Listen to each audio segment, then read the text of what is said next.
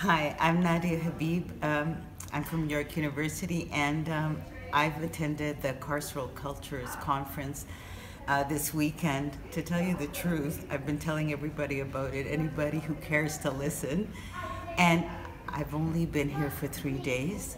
I, I have learned so much, enough to fill months and to reflect on. I have so much to reflect on. And one of the most important things for me was that I saw an incredible combination of thinkers, artists, and activists, people from the community coming together in such a way that they're speaking to each other in a language that really I haven't heard before.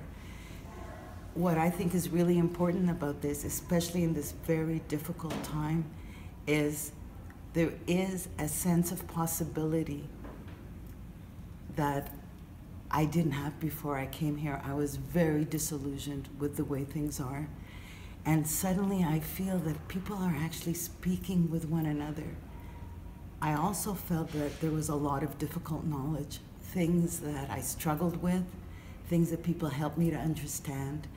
I've met people, heard things that I'm going to be reflecting on for months, really, if not years, and it's really going to change my position to my own work in ways that I feel very grateful for having had this opportunity.